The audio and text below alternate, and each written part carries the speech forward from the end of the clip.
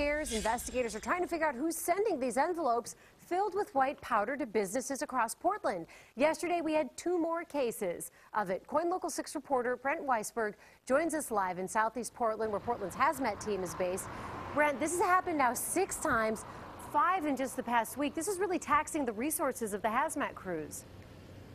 They have been very busy indeed. Good morning, Alexis. You know, the firefighters say that they have to treat every single one of these cases as if it were the real deal. Now, as you mentioned, these seem to be happening almost every day. The latest just afternoon yesterday, 2 people had to be quarantined after an envelope was received at Portland State University's HR office.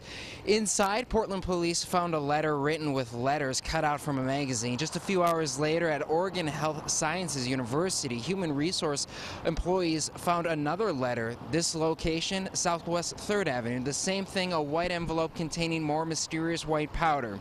It is too close for comfort for student workers at OHSU's Human Resource Center.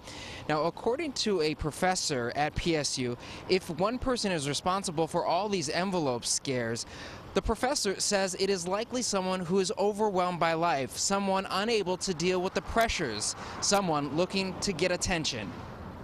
There is a certain personality profile. It's sort of a narcissist. We call them narcissistic fire starters that love that reaction. Doesn't matter how much chaos it costs. It's the thrill of having had that impact on a lot of people.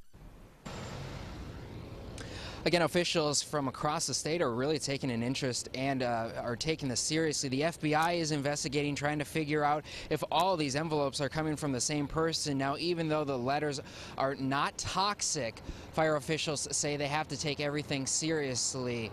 The person who is sending these, according to the FBI, could face 5 years in federal prison.